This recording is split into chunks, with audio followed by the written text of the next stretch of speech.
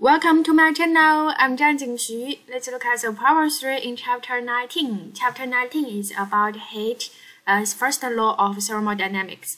So now we can see an average active person will consume about the energy 2,500 calories a day, right? A day. So now we need to convert this energy in unit joule.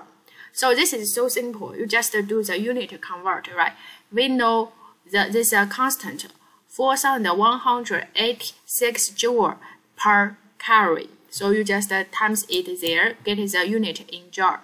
The next one, we need to convert this energy in the kilowatt hours.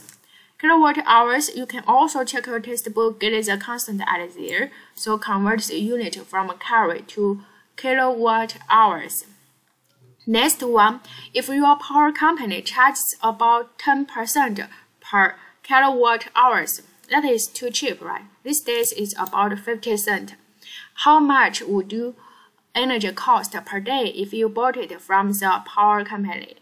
So now we can see it tells us 1 kilowatt hour cost the 10%. Now we have the 2.9 kilowatt hours. So you just use the energy, total energy times the price.